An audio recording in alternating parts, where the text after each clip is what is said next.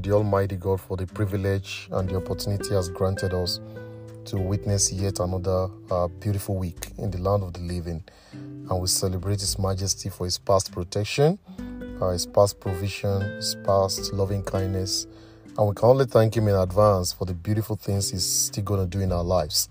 And may the name of the Lord forever be glorified in the name of Jesus. Amen. It's another week, and I want to welcome you to this week's edition of Cloud of Witnesses, the theme we have been considering since the year began. Cloud of Witnesses. And of course, we've learned wonderful, important faith and life lessons from some of the characters mentioned in Hebrews 11, but we still have more characters to learn from. And that's why we are going to be spending this week learning from one other character from that same chapter.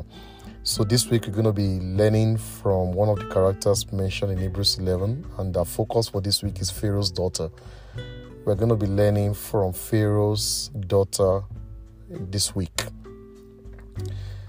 Hebrews chapter 11 verse 24, Hebrews 11:24 will be our text for that, and it says, "By faith Moses, when he had grown up, refused to be known as the son of Pharaoh's daughter." So Pharaoh's daughter is a character in Hebrews 11. The Bible says in Hebrews 11:24, "By faith Moses, when he had grown up, refused to be known as the son of Pharaoh's daughter." Let's read Exodus chapter 2, 5-10 from King James Version to get to know this character a little better. Let's get to know Pharaoh's daughter a little better. Let's get to know her a little better from Exodus 2, 5-10.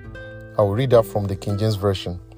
The Bible says, "And the daughter of Pharaoh came down to wash herself at the river, and her maidens walked along by the riverside. And when she saw the ark among the flags, she sent her maid to fetch it. And when she had opened it, she saw the child, and behold, the babe wept. And she had compassion on him, and said, This is one of the Hebrews' children. Then said his sister to Pharaoh's daughter, Shall I go and call to thee a nurse of the Hebrew women, that she may nurse the child for thee? And Pharaoh's daughter said to her, Go. And the maid went and called the child's mother. And Pharaoh's daughter said unto her, Take this child away, and nurse it for me, and I will give thee thy wages. And the woman took the child and nursed it.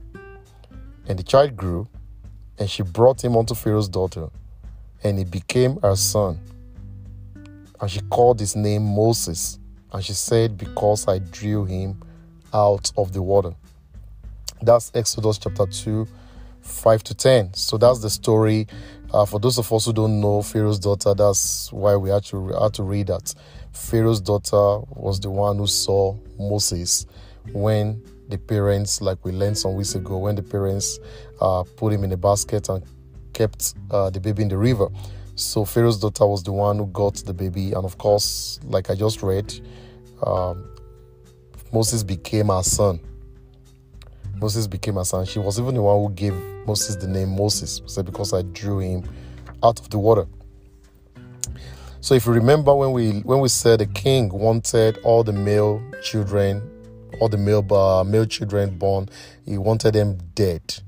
Remember we talked about that because the king was afraid that one day these boys may become soldiers and they will join the enemies of Egypt against them. So that decree was on, which was why the parents of Moses had to put him in the basket when they could no longer hide him. They hid him for 3 months, but they could no longer sustain that. So they had to do that. They had to put him in the basket and put him in the river. Okay, so Pharaoh's daughter surely must have known about her father's decree. Pharaoh's daughter surely must have known about her father's decree that all Hebrew boys should be killed at birth. We cannot say Pharaoh's daughter was not aware. It was a general decree. So if it's a general decree, somebody living in the king's palace would definitely have an idea of the decree. So Pharaoh's daughter surely must have known about her father, the king's decree, that all Hebrew boys should be killed at birth. So when she saw baby Moses, she knew Moses was one of the children her father wanted dead. Yet she had compassion on him and even paid a nurse who happened to be Moses' mother to take care of him. She knew. She wasn't mistaken. She knew This, in fact, she said it as a, this must be one of the Hebrews' children. She knew Moses was one of the children her father, the king, wanted dead. Yet, she had compassion on him and even paid a nurse, who happened to be Moses' mother, to take care of him. She didn't take Moses straight to the palace where he could be identified and killed. She kept Moses with a nurse until he grew. Then she took him in and he became her son. She gave Moses the royal life. She gave Moses the royal life. Moses grew up in the palace with a palace lifestyle. So by reason of this scenario, by reason of what transpired between Pharaoh's daughter and Moses, she became God's channel for Moses' survival and ministerial preparation. God used somebody from the camp of the enemy.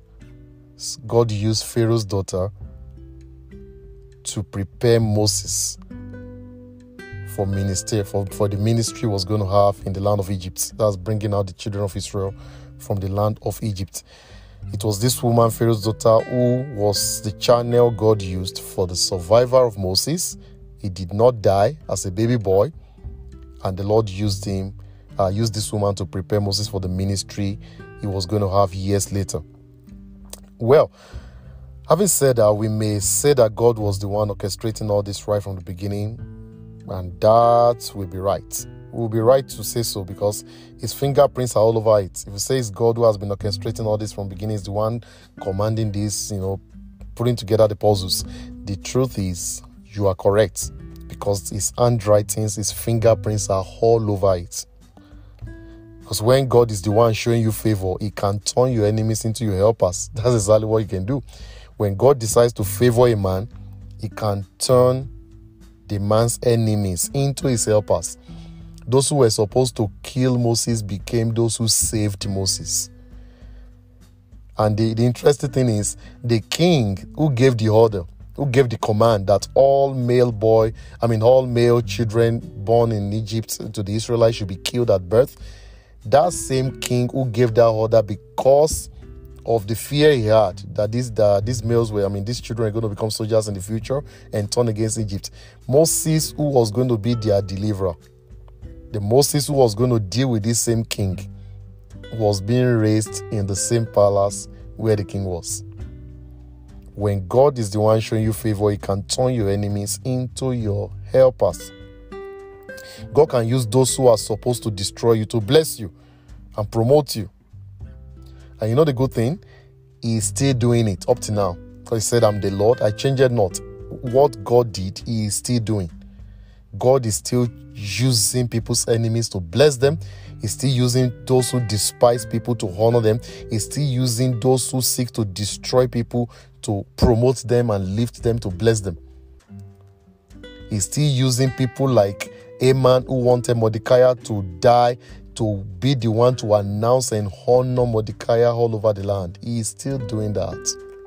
God is still doing that. He's still turning enemies into helpers. He's still turning, terrible people who want to destroy you. He is still turning them to people who will be your helpers, who will be the ones even blessing you. He's still doing it up to now. He's still doing it up till this moment. However, we can still look at Pharaoh's daughter and learn at least one lesson. We know that all these things playing out, God's fingerprints all over it. God is the one doing everything. He's the one who gave Pharaoh's daughter compassion for Moses. That's why she didn't report to her father that I saw a boy, they would have killed Moses. In all these things we know is God. God is the one working everything towards his own end, towards his ordained end. But we will not ignore the fact that there's still at least something to learn from the life of Pharaoh's daughter as an individual. And that's why we just learn one lesson from her. And the lesson is this: you don't have to follow your parents' errors. Period. If there's anything you want to learn from Pharaoh's daughter, apart from the fact that God used her, used that to raise Moses and all those things we have already mentioned. If there's anything at all you want to learn from Pharaoh's daughter's life, just as a lesson, is the fact that you do not have to follow your parents' errors. You don't have to be an enemy to those your parents call enemies. You don't have to. Just because your parents unjustly hate some people from certain communities, tribes, or countries, it doesn't mean you should hate them too. Your parents just say they hate people from this community, they hate people from this land, they hate people from that country. That doesn't mean you should just follow in that line and hate those people too. You don't have to follow your parents' errors. Your light should affect the darkness of your parents. That's what your light should do. Their darkness shouldn't cover your own light. It shouldn't. Because in showing mercy to baby Moses, Pharaoh's daughter distinguished herself from her father's cruel and jealous decree that all Hebrew boys should be killed. By consciously and deliberately saving a Hebrew boy, contrary to her father's decree that those boys should be killed, it simply means that Pharaoh's daughter distinguished herself. She separated herself from her father's cruel and jealous decree. She chose a different path. She didn't follow. If she wanted to follow in the father's error, she would have just killed Moses straight away because, this is one of the boys my father is looking for. This is one of the boys my father wants killed. Let's help my father. Let's fulfill the vision of my father and let's just kill him. But she didn't do that. She did not do that. She separated herself. She distinguished herself from her father's terrible decree. She did not allow Moses to be killed. She did not even take Moses to the palace where he could be recognized and killed. She played a wonderful role to preserve Moses. And that's why we say you do not have to follow your parents' errors. Your parents are doing something that is not good. They are practicing, jealousy. They are terrible. They are keeping malice. Whatever it is your parents are doing that is not godly, don't follow in their footsteps. Don't follow in your parents' errors. Your own light should change their darkness. Your light should convert. It should affect their darkness. They should see how you are doing yours and change their minds. That's how it's supposed to be. You don't want to join them in their errors. So as a child of God, I put it to you right away. You are forbidden to inherit hostilities from your parents or the parent figures in your family. I repeat, as a child of God, you are forbidden to inherit hostilities from your parents or the parent figures in your family. You cannot do that. You cannot do that. My parents hate this family, therefore I shall hate this family. No, you can't. You cannot. As a child of God, you cannot inherit hostilities from your parents or the parent figures in your family. That's very important. Do not follow in your parents' errors. So that's the word of the Lord for us for this beautiful week. We've just learned some beautiful lessons from the life of Pharaoh's daughter. We see how God used Pharaoh's daughter to play a very vital role in the deliverance of the children of Israel from Egypt, meaning God can choose people from the camp of the enemy to help you fulfill his purpose. God can use anyone. He can turn anyone around. He can give anybody compassion towards you. The Lord can use anybody, including those from the camp of your enemy, to lift you, because that's what he did in the case of Pharaoh's daughter. And we also notice that you do not have to follow in your parents' errors. Don't copy the mistakes of your parents. The king was wicked unnecessarily, unjustifiably, but the Pharaoh's daughter did not follow in that line. She chose a different path. She ensured Moses survived, even though her father wanted him dead. That is very, very important. So I'm going to allow you to meditate on that and to see how you can begin to, apply that in any aspect of your life. What are the things your parents handed over to you? What are the hatred, the hostilities? They told you this family never talk to anybody in this family. What is it? Hostilities you inherited from the parent figures in your family, whatever it is, you need to drop it because you are forbidden to carry these hostilities. You cannot relate. You can't just have them. You are a child of God. You cannot begin to hate people just because your parents hated them. So let your light affect the darkness of your parents. Do not allow the darkness of your parents to cover your own light. That's the word of the Lord, and I pray the Lord will give us understanding as we meditate towards application in the mighty name of Jesus. If you want to surrender your life to Jesus Christ, this will be the opportunity to do so. I will be leading you into the prayer of salvation. So if you are there, you want God to forgive all your sins, you want to have a relationship with God, you're going to say this prayer after me. Say, Lord Jesus, I come to you in humility of heart. Say, Lord Jesus, I come to you in humility of heart. Please wash away all my sins.